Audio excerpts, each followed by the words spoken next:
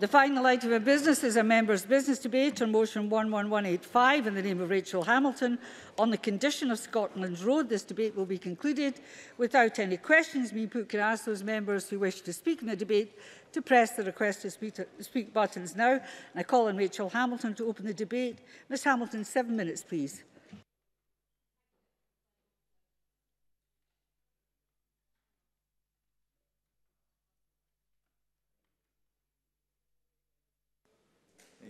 Thank you, Deputy Presiding Officer.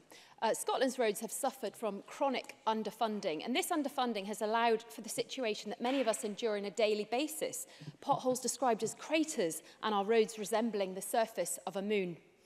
Scotland's roads are in crisis. This anecdotal evidence is also proven by experts. Confused.com found that Scotland has the worst potholes in the whole of the UK. Recent statistics suggest that more than a quarter of country's roads are in an unsatisfactory state, and between 2015 and 2017, almost 12,000 miles of these were either earmarked for inspection or required maintenance, with 423 potholes reported each day. Millions is spent by local authorities to repair potholes, and £2 million has been paid out in compensation over the past 10 years.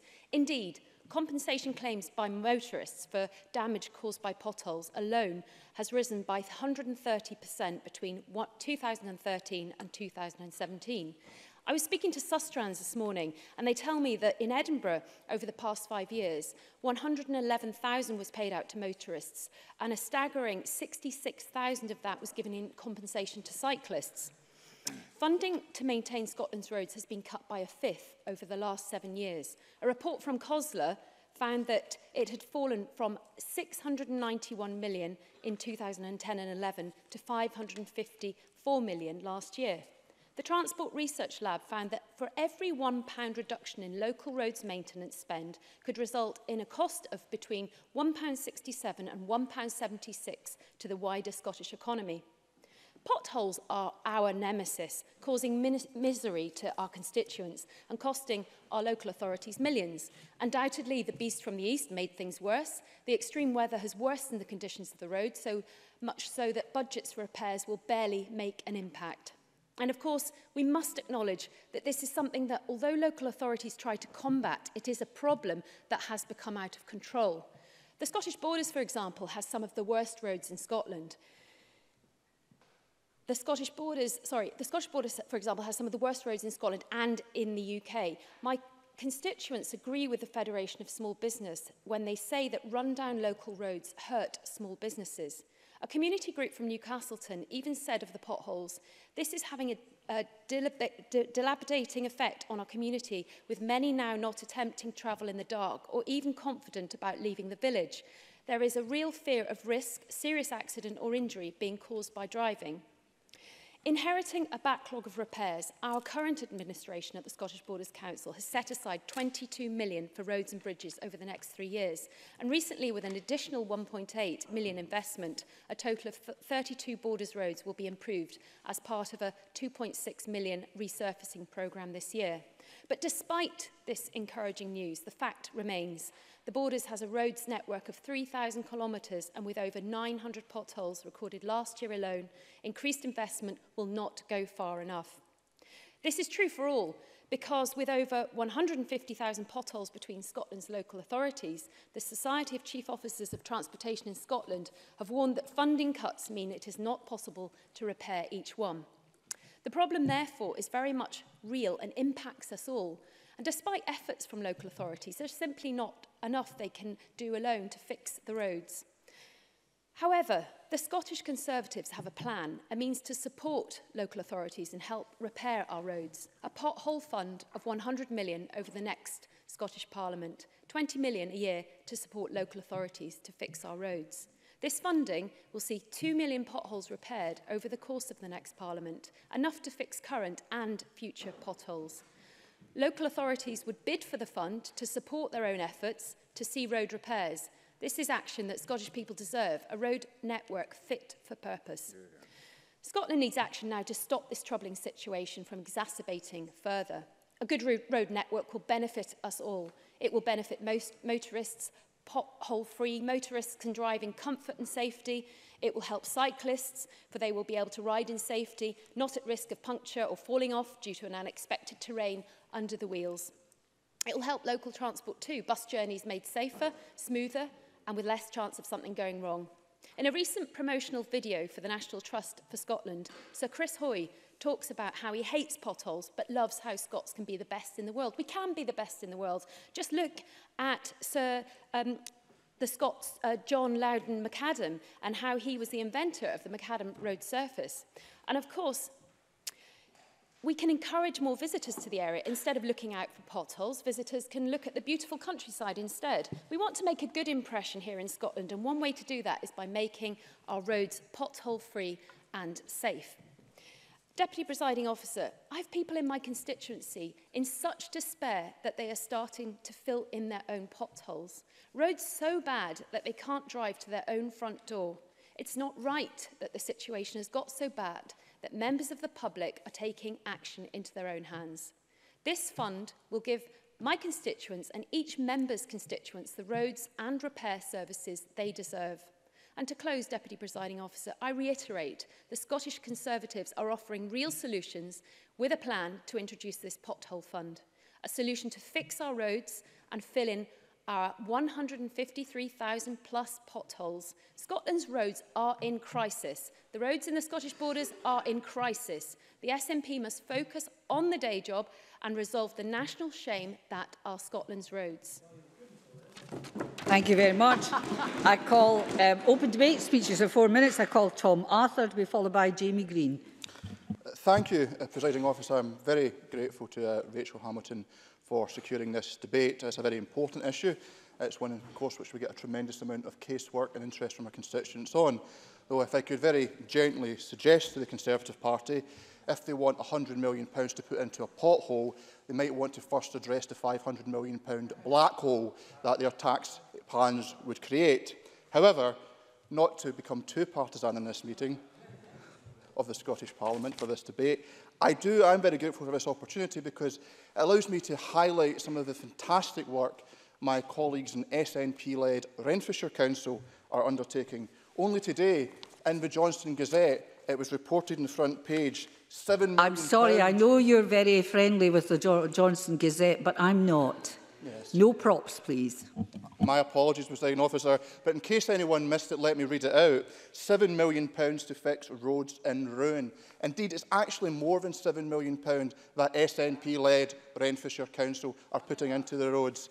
£7.2 million programme. That means 86 roads across the region are to be resurfaced. 33 roads surface dressed or patched. 46 footways will be resurfaced. This represents the biggest single investment in roads ever made by Renfrewshire Council, and there will be an ongoing programme of pothole repair. And this has been complemented by the money invested by the Scottish Government, by Derek Mackay, £312,000 for Renfrewshire and £136,000 for East Renfrewshire, both of which make up my Renfrewshire South constituency. And indeed, I would want constituents watching this debate, because I'm sure many are, because potholes are a very important issue, to have an idea of some of the work it will be undertaken. So, Presiding Officer, I'm delighted to share with the Chamber that roads to be resurfaced include, in my constituency of Renfrewshire South, the A761 Bridge of Weir Road, part of the High Street in Lochwinnock, Beeve Road in Johnston, Kilbarchan Road in Johnston, Barracan Road in Johnston, the Barracan Road Interchange, Brayhead in Lochwinnock, Bridesmill Road in Lochwinnock, Bridge Street in Linwood, Easfield Bank in Kilbarchan, Kilbarchan Road in Kilbarchan, Locker Road in Kilbarchan, Kibbleston in Kilbarchan, Lynn Park Gardens in Johnston, McDowell Street in Johnston, Newton Avenue in Elderslie and Spateston Road in Johnston. This makes up a grand total of 41,000 square metres. That's actually, and you might be keen to know, 10,000 square metres more than the total floor space of the Scottish Parliament. And indeed, it's not just roads that we're going to be repaving in Renfrewshire South. We're going to be doing footways as well. Bridge of Weir Road, High Street in Johnston, where my constituency office is located, Clippins Road in Linwood, Park Garden in Kilbarkin, Miller Street in Johnston, Quarrelton Road in Johnston, Beach Road, Beaver Road in Johnston, Easfield Bank in Kilbarkin, Old Road in Eldersley, so Eldersley is not left out, Victoria Road in Brookfield, McDowell Road and Falcon Road. There is a bonanza of resurfacing about to happen in Renfrewshire South and indeed across Renfrewshire and East Renfrewshire. And I want to welcome this. It demonstrates at both a local council level and at a national level, SNP governments, SNP administrations investing in Scotland's roads. And I know that's something all of my constituents will be delighted about. Thank you. Thank you very much. I call Jamie Green to be followed by Colin Smith. Mr. Green, please. I'm absolutely delighted that the people of Renfrewshire are entirely 100% happy with the state of their roads. But judging by the casework that I get into inbox from Renfrewshire, I can assure the member that is absolutely not the case, given the sheer scale and volume of casework that we get from that part of the world. And it's great to see Rachael Hamilton's debate today spurred his council into action at long last on the issue. The reality is the truth. The truth is that roads right across Scotland, not just in Renfrewshire or North Ayrshire and any of the other constituencies you'll hear from today, are deteriorating. They're flooding, they're full of cracks and full of potholes. And every week, every one of us surely must read our inboxes and have complaints, not just from drivers who've had to go out and replace tyres and suspension, bumpers, but also from cyclists and motorcyclists who are struggling to use our roads, pedestrians, wheelchair users, or those on mobility scooters. So it really touches anyone who uses our roads. To put this into scale, last winter, drivers lodged complaints about a road in Scotland every 3 minutes. Depending on who you ask, it's estimated that up to a third of our roads are in need of some form of repair. That's over 4,771 miles of road that need fixing. As Rachael Hamilton said, there are over 154,000 potholes in Scotland. Now, councils have indeed been struggling with this. Rather than spending money on fixing those roads, instead they're paying out compensation. It seems like they are indeed stuck in a rotational situation that is hard to get out of. Repayments for damage has increased by 130% since 2013. And it is a chronic issue. It's not just the weather that's causing it. It's year after year of roads which have been left to get worse. The problem is it's not just related to one part of Scotland. It depends where you live. Will determine how bad the roads are. In the West Lothian, for example, it's estimated that around 20% of roads are in need of repair. But if you live in Argyll and Bute, it could be up to 45% of roads. And as is so often the case, it is rural roads who are the last to be addressed and fixed. I recently ran a social media campaign asking people, perhaps to my regret, to post pictures, comments about potholes in North Ayrshire. The Facebook post attracted 500 comments in a week. It was the most I've ever had on any post, even anything constitutional. But it reached over 50,000 people. And that struck me. There were many, many people from across my area posting pictures and commenting on specific roads that they wanted me to come and have a look at. But the reality is, road maintenance funding has been reduced by around 20% in Scotland. Now, the cost of fixing all this, according to one organisation, the Society of Chief Officers of Transportation in Scotland, estimated up to £1.6 billion. And I don't think for a minute that the Minister has that sort of money kicking around up his sleeve. But the reality is that many councils simply do not have enough cash to resurface roads. The problem isn't limited to council roads. We know that trunk roads and motorways are also suffering. Over a tenth of Scotland's trunk roads are showing damage. So I'd be keen to hear what the Minister is going to do to address that. Yes, there are ways of fixing this. We could use technology better. Self-healing asphalt, for example, has been talked about and been used in some countries for, well, over a decade. But this piecemeal approach to just filling in holes rather than looking at long-term funding solutions and structures is the way forward. The drivers are sick of listening to politicians across all levels of governance saying, that road is not my responsibility, it's someone else's. Well, they say enough is enough. and so do I, Presiding Officer. Thank you very much. I call Colin Smith, to be followed by Kate Forbes. Mr Smith, please. Thank you, Presiding Officer, and thank you to Rachael Hamilton for bringing forward her motion, which has allowed today's debate on the condition of Scotland's roads. Having previously been a councillor for over a decade and now as an MSP, when I say there are few issues that are raised as often and with as much passion by the public than the state of our roads, I suspect it's a sentiment that many other members will recognise. The number of those complaints, however, is definitely on the rise, and you can see why. As the motion notes, Confused.com found that the potholes in Scotland's roads are now the worst in the UK. Figures from the most recent local government benchmarking report revealed that around a third of all roads are in need of maintenance work. And research by the Society of Chief Officers of Transportation in Scotland found that the cost of the backlog of repairs needed in Scotland's roads is valued at around £1.6 billion. Now, this would be an onerous challenge at the best of times, but when it comes to council budgets, we actually live in the worst of times. We've seen a £1.5 billion cut in council budgets since 2011. Austerity from the UK government has been passed on with interest to local councils by the Scottish Government, and the impact of those political, not economic choices are there for all to see through the plague of potholes on Scotland's roads. Those funding cuts mean council roads budgets have been slashed by 20% over the past 7 years, and the number of roads maintenance workers has also fallen as councils hemorrhage jobs by the tens of thousands. Those workers who remain are facing an ever-growing workload with fewer resources and pay which has been falling in real terms.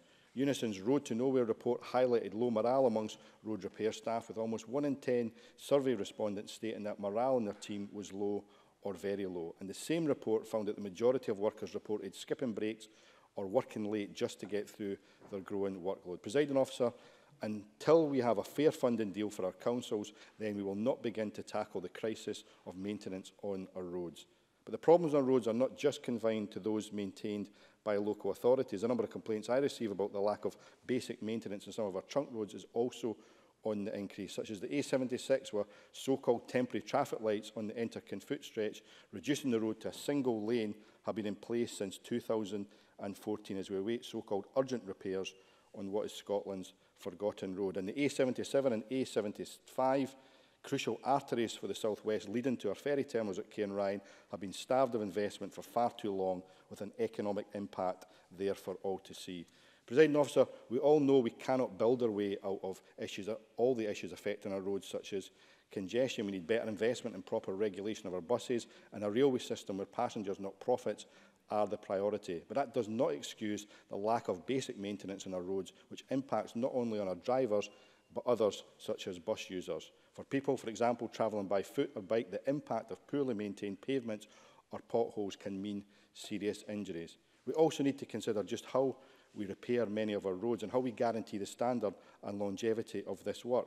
Technological innovations have the potential to reduce the time and cost of roadworks, and we should be supporting the development of new techniques such as the use of waste plastic being pioneered by Dumfriesshire firm McRubber, which has real potential to repair many of our roads in an environmentally friendly way. But, Presiding Officer, unless we begin to address the funding crisis facing our local councils, we'll never address the crisis of outstanding repairs on Scotland's roads. Thank you.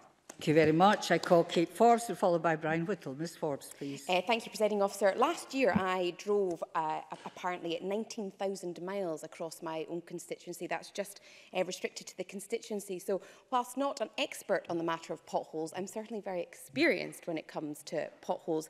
Highland Council represents a huge road network, 6,754 kilometres of road in the Highland Council area. And like other speakers in this chamber, with the exception apparently of Tom Arthur, we do have problems with potholes as well. At the beginning of the year, to pay credit where credit is due to Transport Scotland moved very quickly on the trunk roads on the West Coast, the A82, A87, by releasing an additional £4 million to Bear Scotland in order to be able to deal with resurfacing works on the West Coast trunk roads, and brought forward their programme of works to get started much quicker. Then just a few weeks ago, when it comes to local authority roads, which is where the real problem is, Derek Mackay announced an additional £10 million for local authorities, and Highland Council got the largest share of that, which is appropriate considering the mileage of road network it needs to cover.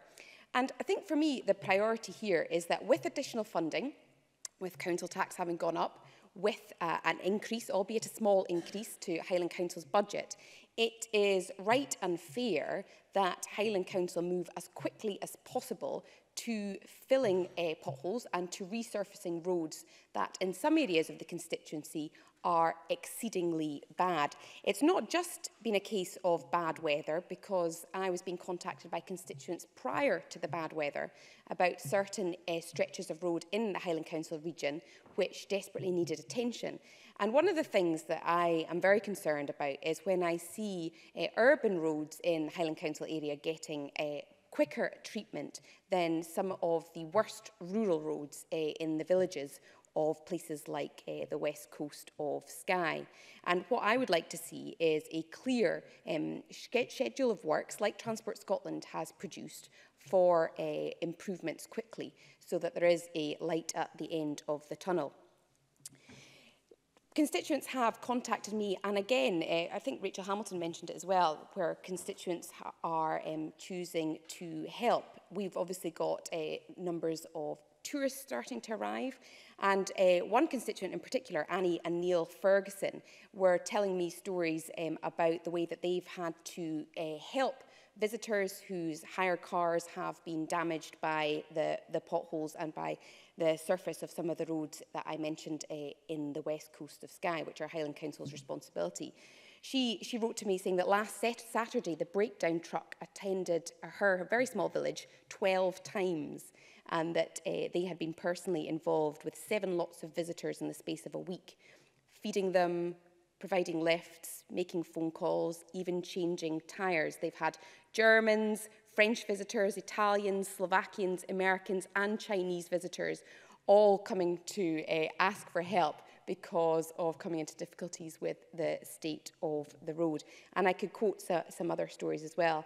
So I would love it if Tom Arthur could put his council colleagues in touch with the Labour, Lib Dem, independent administration at Highland Council, and perhaps share some ideas as to how Highland Council can start making better progress in filling the potholes and ensuring that my constituents can get to work and can go about their business without fear of punctures and damaging their cars. There is money there, 4 million to Transport Scotland, biggest share of the 10 million to Highland Council, a decent share of budget this year, and they need to publish a schedule of works and get moving as quickly as possible. Thank you. I call Brian Whittle, followed by Liam Kerr. Mr Whittle. Thank you, Deputy Presiding Officer. Can I thank Rachel Whittle? No. Rachel Hamilton? Not yet. Rachel Hamilton for bringing this debate to the Chamber and giving me the opportunity to once again highlight the issues that we have in the southwest of Scotland. As the Transport Minister is well aware of the campaigns to upgrade the 77 and the 75. They are well underway, and I did recently, just for his information, take an HGV trip down the A77 all the way to Cairnryan. It's interesting being in a 44-tonne lorry that actually has to swerve to avoid potholes, and it can leave it to your imagination how big you think those potholes must be to have an impact on a 44-tonne lorry. And I would like to thank Bullet Express for allowing that to happen. And during that journey, it's quite enlightening because we go through a lot of small villages like the Mabels and the Girvans at sort of 9:30 at night, and how close you are to the parked cars on either side, how close you are to those houses on either side of that lorry. And it's quite an interesting experience coming out the other side of Ballantrae and climbing up that hill as the ferry is being unloaded at the other end, and you're meeting other 44-tonne lorries coming the other way, and you're crawling along at 4 or 5 miles an hour with the wing mirrors missing each other by a few inches. It's quite something to see. I think also what's happened along the A77 between Moncton and Kilmarnock, we now have temporary road signs, surface signs that have appeared. And how bad do the trunk roads have to become before action is taken? Because they are inspected weekly. They are becoming extremely dangerous, especially to motorcycles. So given the condition of the 75 and the apparent inability of the Transport Secretary to effectively address the issue, I'm considering going elsewhere for a solution, Deputy Presiding Officer. Rather than treat this as an infrastructure issue, I've decided it's a question of culture. The A77 is no longer a road, Deputy Presiding Officer, it is a kinetic sculpture, which aims to reflect the Scottish Government's approaches to dealing with health, education and the economy, crumbling under the pressure and full of holes. And now, to the next part of this art installation, I'll be applying to the Creative Scotland for a grant to repair the roads. My working title is Competence, or How I Learned to Stop Making Excuses and Get On With the Job. The STPR2 effectively means the Transport Minister won't be announcing any new major capital projects until shortly before the next election.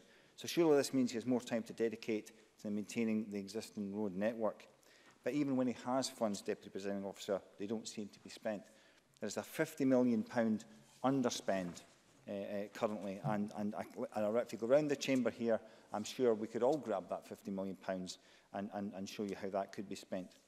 The Scottish Government are prepared to ignore the southwest of Scotland and allow the roads to crumble while crowing over expensive vanity projects like the electrification of the A9, which the Scottish Power say, I think I might.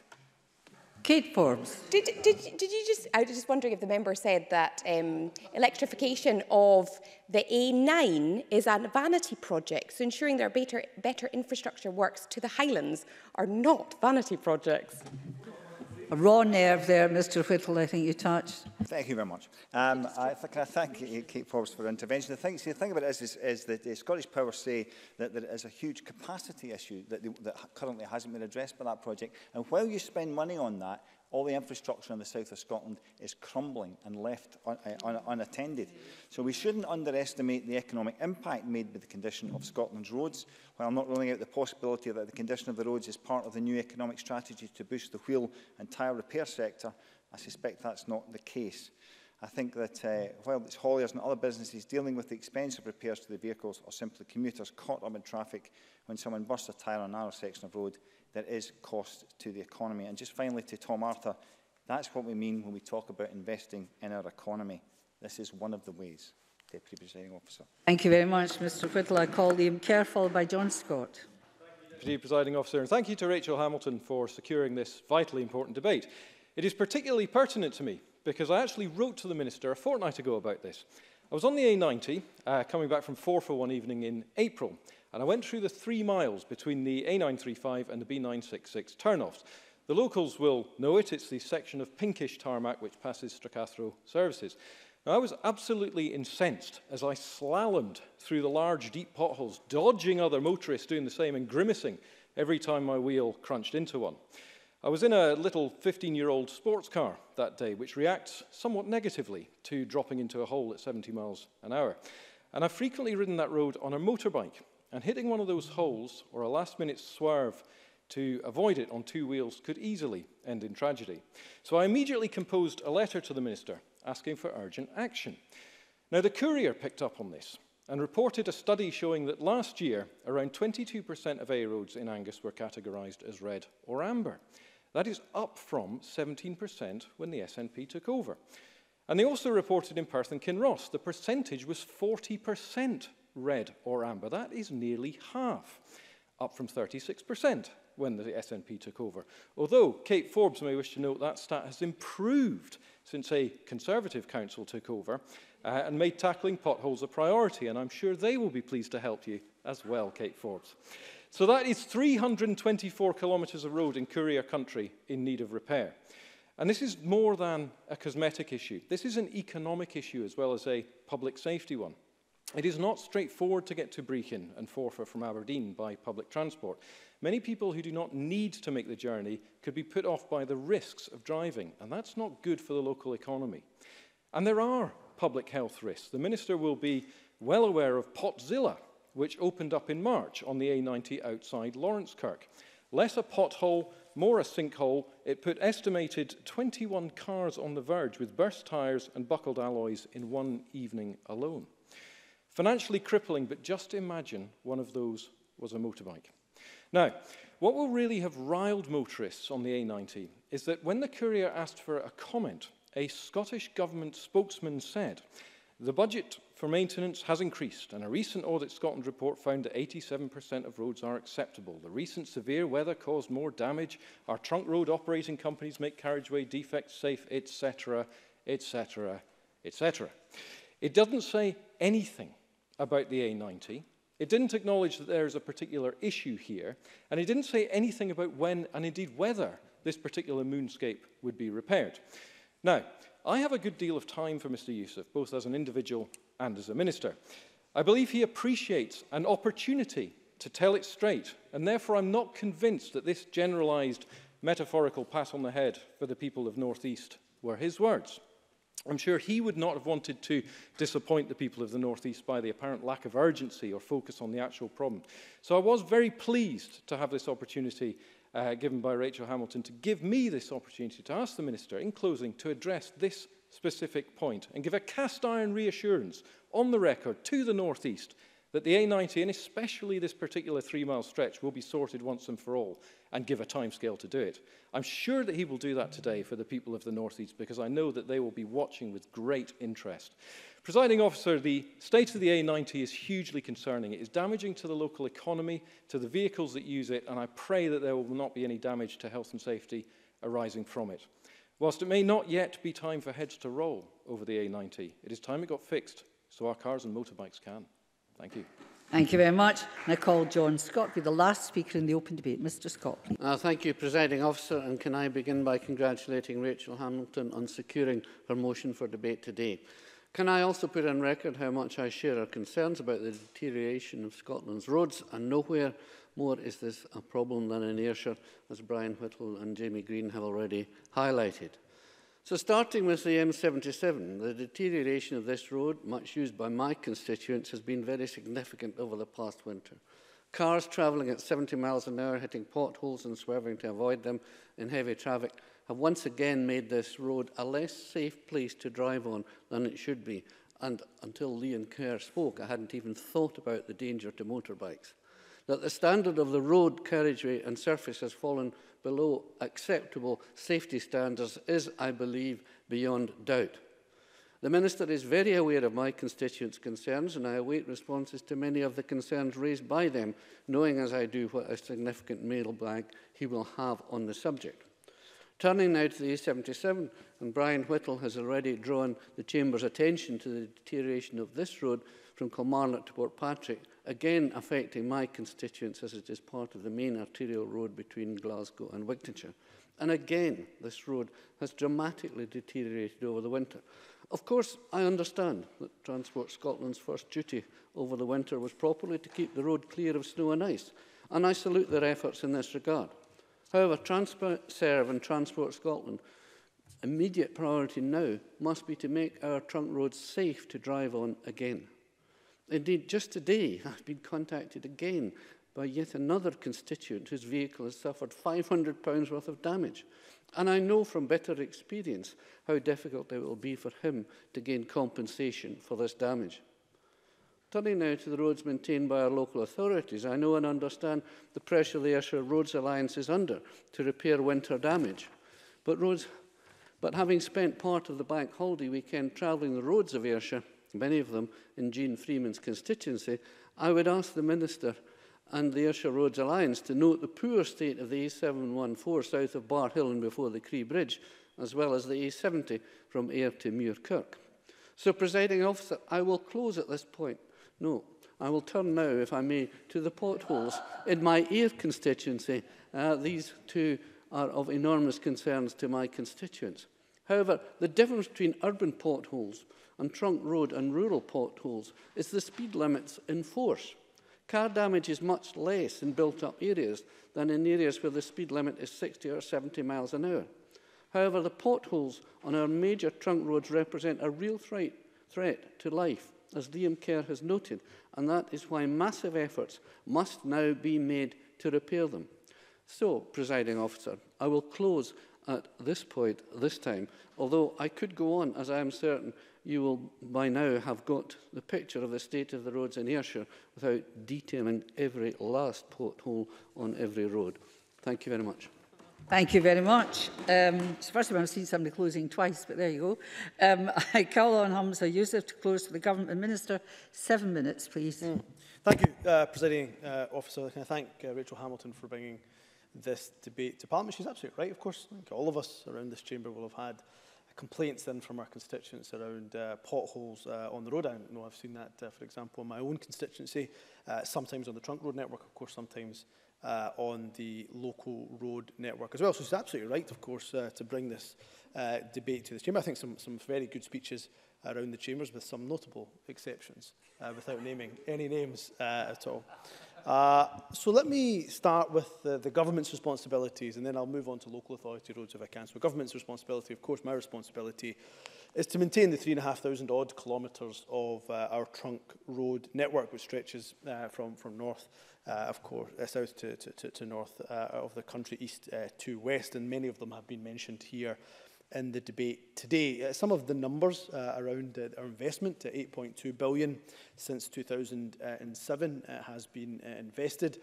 And of course, there has been an increase in the 18-19 budget of 65 million, an increase of 65 million to 433 million for our budget for maintenance of the network. Now, that is for a number of different reasons. You remember probably the Audit Scotland report 2016 on the condition of Scotland's roads.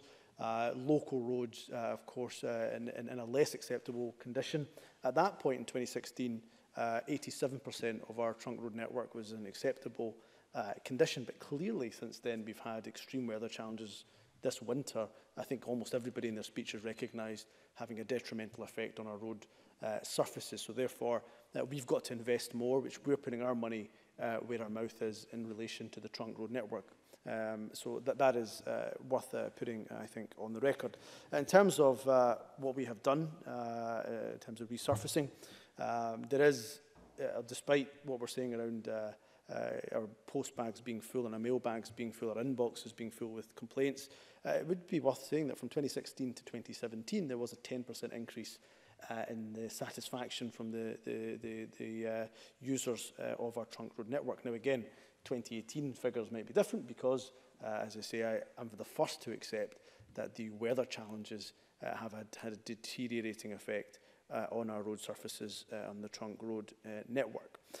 When it comes to operating companies, I would hope that most members across the chamber have a relationship of sorts, if not a good relationship, with the operating companies who operate within their constituencies and the trunk road network and the constituencies. If they don't, I'd be more than happy to facilitate those introductions. So a number of members have asked about particular potholes on trunk road networks, Liam Kerr in particular in the A90. If he doesn't have a good relationship, then of course I'm more than happy to do it, because it will be the operating company that has a duty within their contract.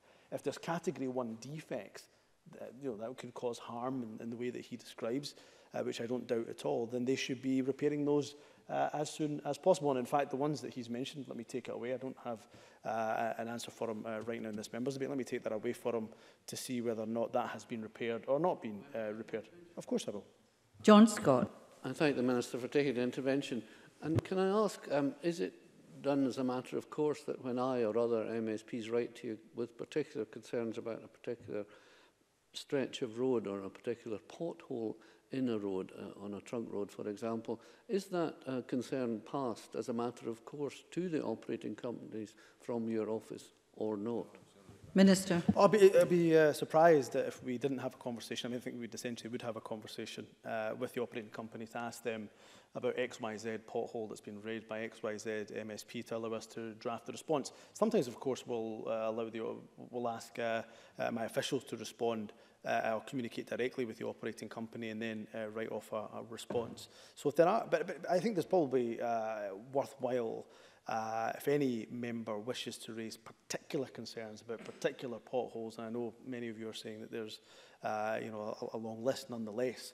Speaking to my road maintenance team in Transport Scotland, that is an open offer for anybody across the chamber to take up. We did, of course, since the winter, realise that there was a need to increase our investment, and towards the end of the financial year, an additional amount of money, as many members have mentioned here, redirected towards carriageway repairs, a further 6.5 million invested in delivering maintenance schemes. Of course I will. Kate Forbes. Thank the member for taking an intervention. Notwithstanding the pressures that everybody else has indicated, does the Minister recognise the particular pressures that face Highland Council with such a huge network of road mileage, and that's why they got to the largest share of that money? Minister. Yes, I do recognise, and I have a good relationship with the leader of Highland Council, Margaret Davidson. And Highland Council are not alone. Argyll and Bute Council will be another one that is huge in terms of geographic scope, and therefore a number of issues. And I'm meeting with the leader of Argyll and our South West, Dumfries and Galloway. There's others, of course, that cover a large area. But Highlands and Islands Council, I think Kate Forbes is right to make mention of that. So we are, my point on the trunk road network is to say that we are putting our money where our mouth is. Now, the turn to local authorities. In fact, actually, before I do that, just the other thing to say on the A90, of course, in the North East, is that we are investing heavily in that. You'll be aware of, and I'm sure very supportive of, the work we're doing in terms of taking forward Lawrence Kirk Junction, AWPR, drilling of the A96, the Hodigan roundabout, and indeed the average speed cameras between Dundee and Stonehaven, which will help to improve road safety. In terms of local roads, many members here have mentioned Scots. They're an organisation I have a good relationship with, as you'd imagine. I don't take away from the fact that there's been challenging times for local authorities in the last few years at all, but clearly this is an issue of priority of where you choose to spend your budget. Look, no party at the local authority level necessarily has clean hands on this. I think all of them have to reflect really hard on where they've chosen to spend their money over the years. Now, the 22 million, I think, over 3 years that Rachael Hamilton mentioned from Borders Council. It might go some way, of course, and will go, I'm sure, a good way in repairing local roads. Worth mentioning that the SNP opposition did want an extra 2 million onto that, but that was voted down. But nonetheless, 22 million, in 1 second, 22 million over 3 years. But how does that compare to the percentage of the budget and the Borders budget over the next 3 years? Perhaps positively, I'm just asking the question that in previous years, the level, and Scots would be the first to tell you this, the amount that was needed to be spent on road maintenance probably fell far short than what it should have been. Rachael Hamilton. I thank the Minister for taking an intervention. Just for the record, obviously the previous administration was SNP, so therefore we are maintaining all the roads that they didn't do and didn't provide the budget for. However, does the Minister believe that a long-term solution, for example, Road Smart, they consider that we should be looking at rather than kind of the backlog that we have now, we should be investing in the future road maintenance and providing that within the budget, as the Scottish Conservatives suggest with the Pothole Action Fund? Minister. So I won't go back and forth on the Borders issue because, as I said, I don't think any political party here can claim to have given it the priority that it should have given it at a local level. And you know, from a Scottish Government perspective, as I say, we've increased our trunk road spending, which I'm pleased about. I'll turn to our pothole fund, or I'm not sure what it's termed, but a £100 million fund, I think she said, over the parliamentary term. That's clearly something that Conservatives can take forward in the next budget negotiations with Derek Mackay. He will, of course, I'm sure, give you the challenge back that you cannot ask for a tax cut and then, of course, ask for £100 million unless you're going to tell us where that £100 million, for example, would come from. So that is something that, of course, your finance spokesperson has every right to take forward with Derek Mackay during budget negotiations. So from our perspective, we will continue to invest additional monies where we can. The £10 million additional that Derek Mackay announced on the back of the beast from the East is one example of that. I'll work hand in hand with local authorities to see how I can be helpful in relation to my role in the trunk road network, but also recognising that where we can be helpful to local authorities in this regard, we absolutely will. So my offer to conclude is a very open one to members. If they have particular potholes that they want to raise with me, my TS and Transport Scotland official colleagues will make themselves available We will continue to liaise with other political parties with any ideas that they have in relation to improving our local roads, and from a Scottish Government perspective, we will continue to do the job that we are paid to do, which is, of course, to invest and maintain our trunk road network. Thank you. Thank you. That concludes the debate, and I close this meeting.